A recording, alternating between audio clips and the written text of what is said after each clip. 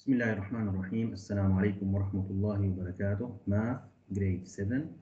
We are in model 11 sampling and statistics.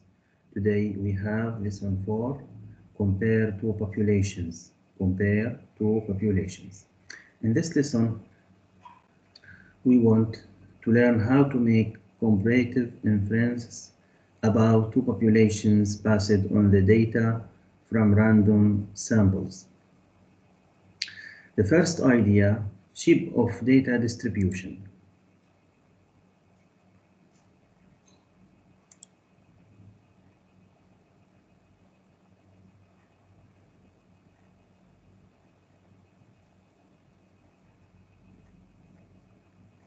Listen, please.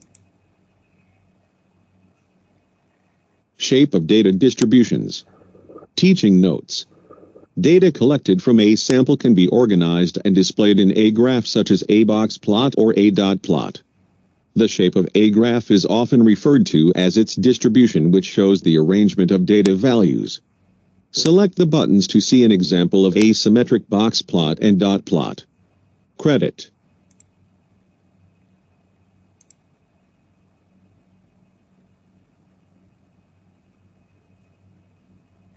Symmetric distributions. Symmetric distributions. In symmetric distributions, the shape of the graph to the left of the center is the same as the shape of the graph to the right of the center. See, please. As you see here, we have box plot.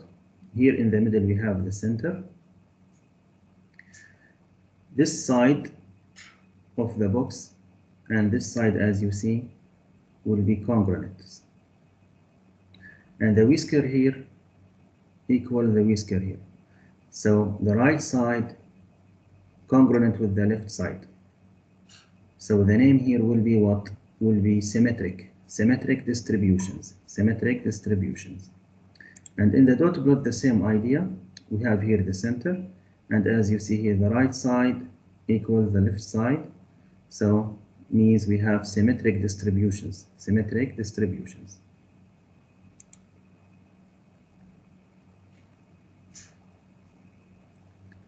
The opposite idea, asymmetric distributions. Listen, please. Shape of data distributions. Teaching notes. Select the buttons to see an example of an asymmetric box plot and dot plot. Credit.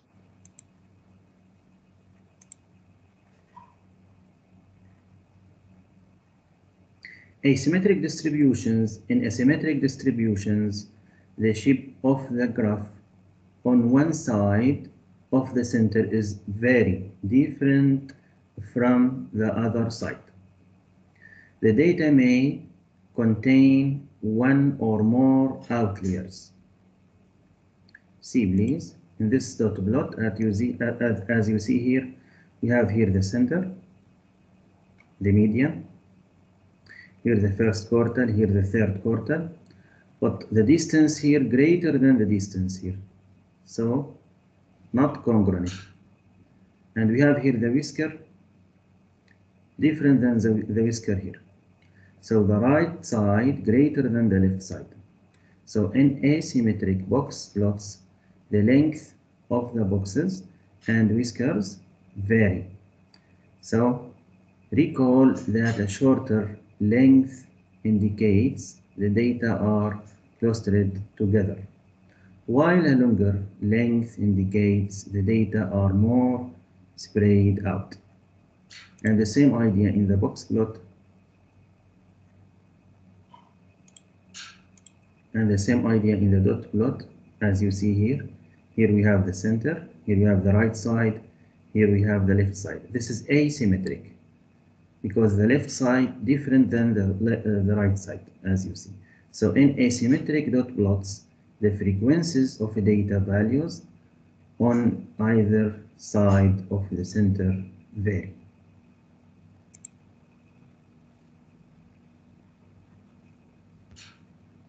Listen, please, here.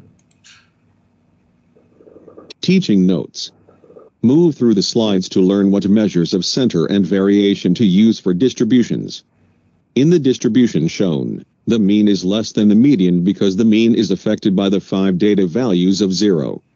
Because of this, the median is the most appropriate measure of center for asymmetric data. For symmetric data, you can use the mean or the median.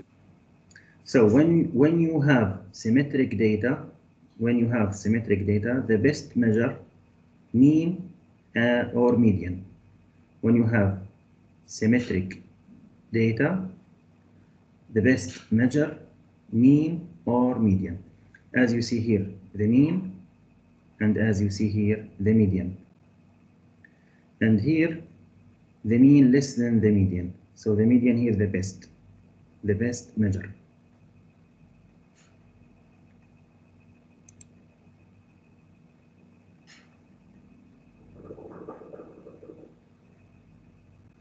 See here, please. As you see here, we have symmetric.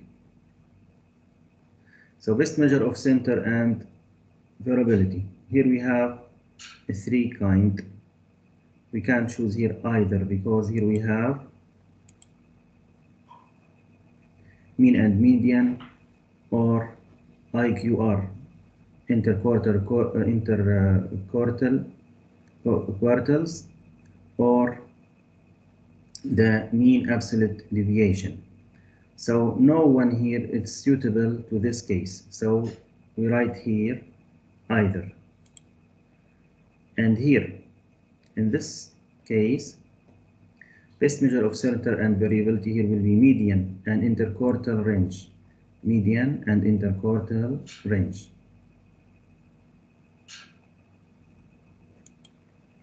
The second idea, compare two populations.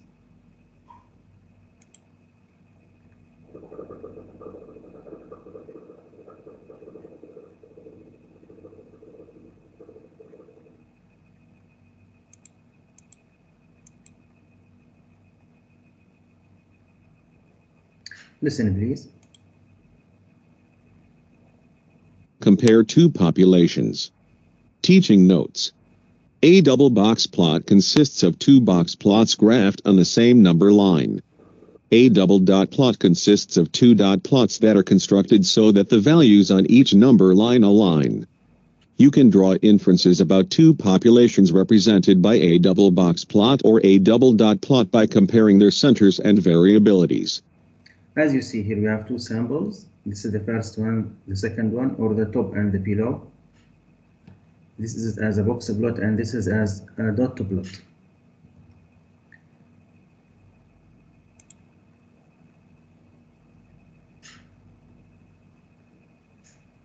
Listen here, we have here the double box plot and double dot plot. So both data sets are symmetric. As you see here, this is the top and this is the bottom. Here symmetric, here asymmetric. So use the mean or median as a measure of center and the corresponding measure of variation, mean absolute deviation or interquartile range. Here neither data set is symmetric. As you see here, not symmetric. So use the median as a measure of center and the corresponding measure of variation, the interquartile range. Only one data set is symmetric. As you see here, just one symmetric. So use the median as a measure of center and the corresponding measure of variation, the interquartile range. So when you have not symmetric or one symmetric or one sample symmetric, we can use the median and the interquartile range. The median and the interquartile range.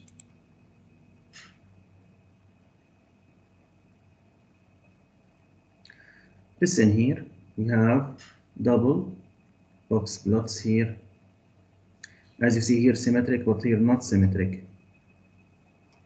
So what is the interquartile range of the box plot, of the top box plot?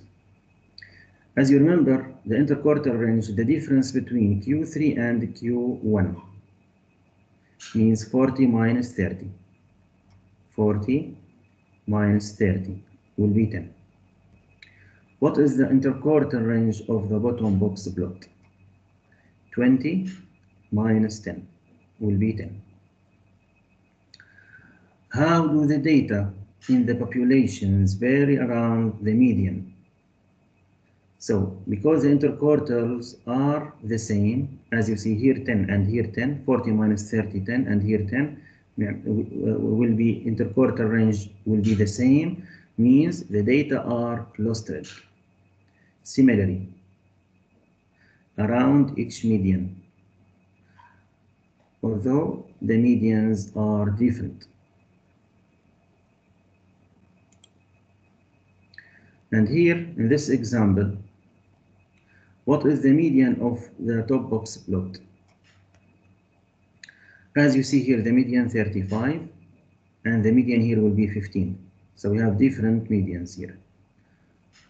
How do the centers compare? The median of the top box plot is more than twice. Here 35, here 15. So this is more than twice of this median. The median of the bottom box plot.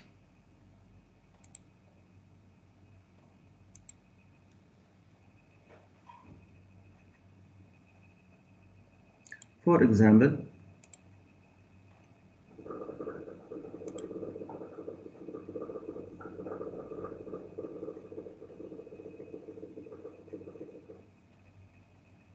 compare two populations.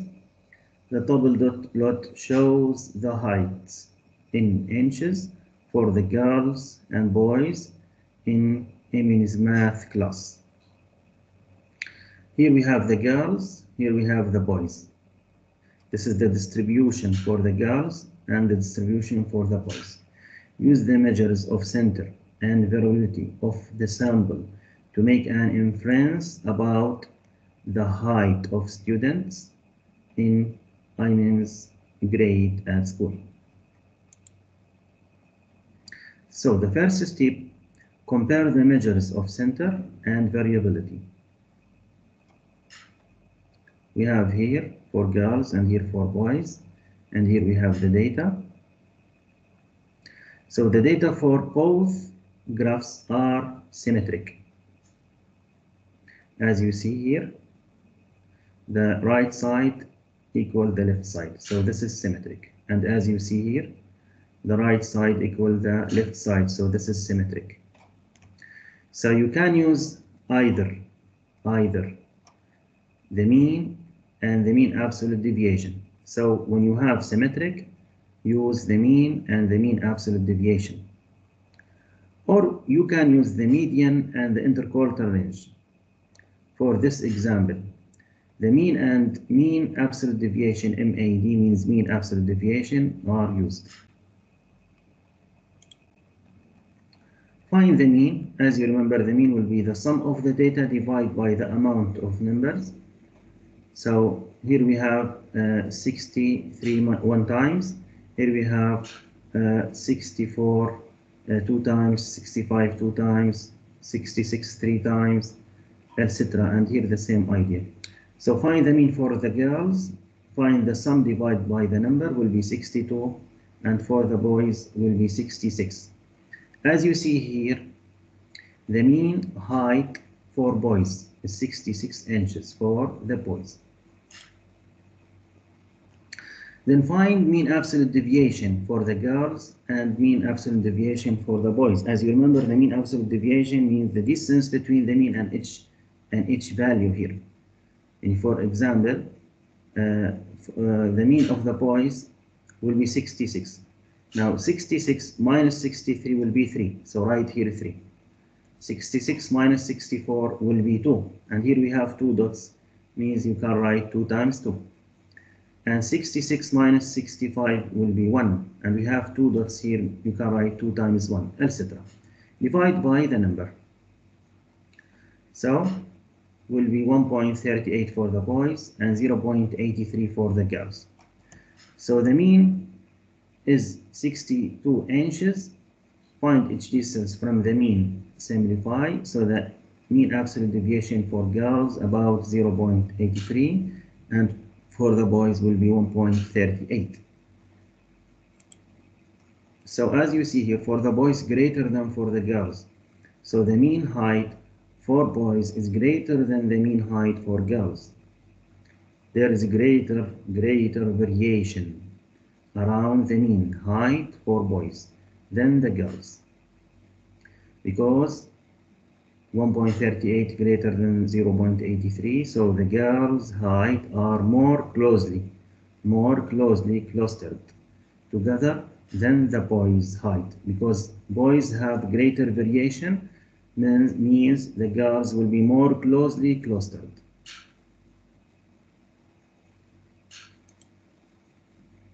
The second step, make an inference about the heights of students in Ayman's grade at school. Because on these samples, you can infer that the boys in Ayman's grade are generally together than the girls. The inference is passed on these samples alone. Different samples may lead to different inferences about the interpopulation.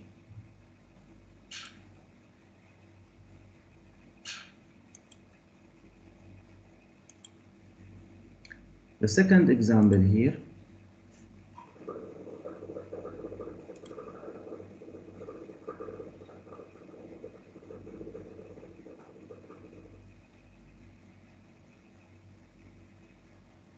compare two populations. The double box plot shows the number of daily participants for two adventure companies. As you see here, this is the first sample, the second sample. Here, Whitewater Tours, and here, Rabbit Adventures. Use the measures of center and probability of the sample to make the inference about the daily participants of each adventure company. So what I do, the first step, compare the measures of the center of variability. Listen here. As you see here, the median number of daily participants is greater for Rabbit, because here the median 50 and the median here 70 greater than 50. Adventures 70 than Whitewater Tours. So the median here in the top greater than the median here in the bottom. Then, as you see here, the third quartile, the interquartile range for Rabbit Adventures is, here will be 80 minus 50 will be 30, and here will be 60 minus 40 will be 20. So 80 minus 50 or 30 daily participants.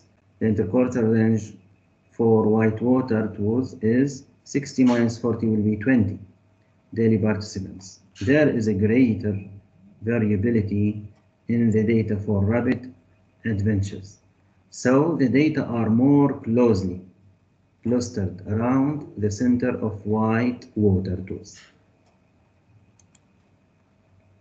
The second step, make an inference about the population of daily participants for the adventures companies. Based on the samples, you can infer that on any randomly selected day, it is likely that Rabbit Adventures will have a greater number of daily participants. However, the number of daily participants of Whitewater Tours is more likely to be constant.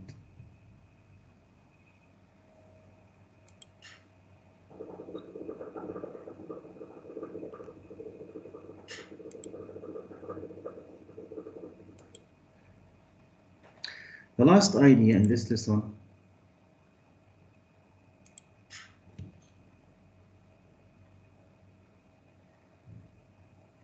compare means of two populations. How can you determine if two samples are drawn for populations with similar means. Suppose you want to find out if high school students visit the library more during the school year than middle school students. You survey samples from each population and calculate the mean number of visits from each sample.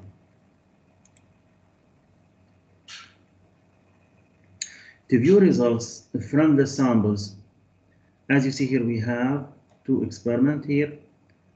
Listen, please. In the first experiment here, the mean will be about 63.60, and the mean absolute deviation will be 29.28.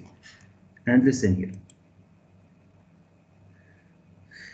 The mean here will be 94.60, and the mean absolute deviation will be 16.48. So the mean here greater than the mean here, and the mean absolute deviation less than the mean absolute deviation here.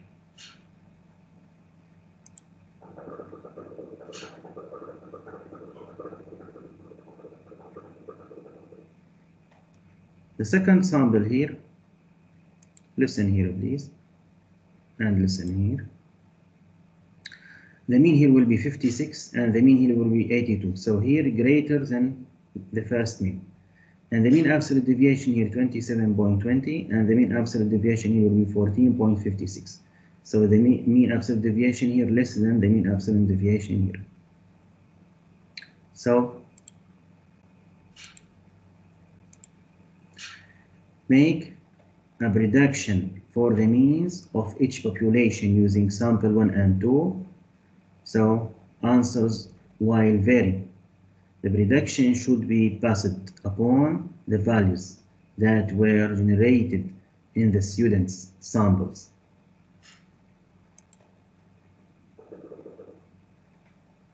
In the third sample here,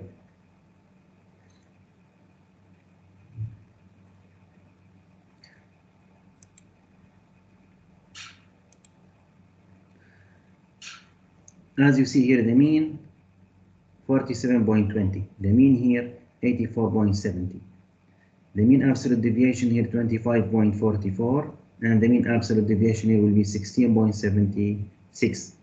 So the mean here greater than the mean here, and the mean absolute deviation here less than the mean absolute deviation here. So after observing the sample size, often have your predictions for the mean of each population changed, explained. The answer: some students will get a significantly different mean from sample size 10 when compared to sample size 5. They should take this into account when making a prediction.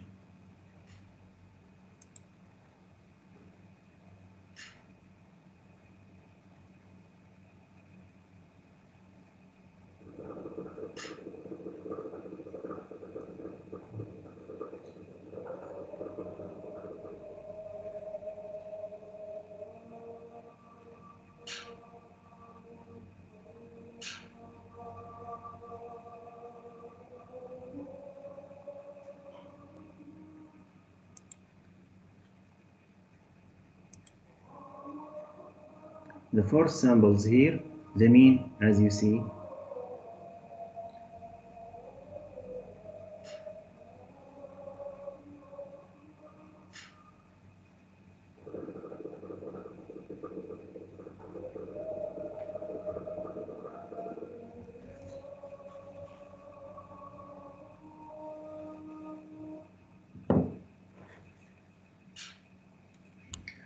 as you see here 57.90 and here 82.95, here greater than here, and the mean absolute deviation here 23.56 and here 25.50. So here the mean absolute deviation also greater than here. So after observing a sample size of 40, write a final prediction for the mean of each population. So some students will get significantly different mean from sample size 40 when compared to sample size 10 or 5. They should take this into account when making a prediction.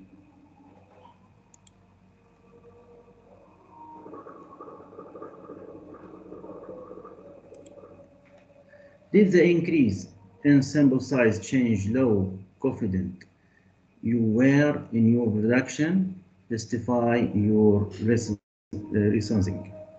So yes, as the sample size increases, the mean of the sample becomes closer to the mean of the population.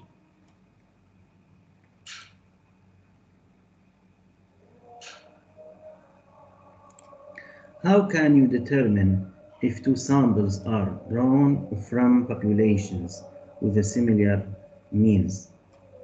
If the means of the samples are similar, it is likely that the means of the populations will be similar.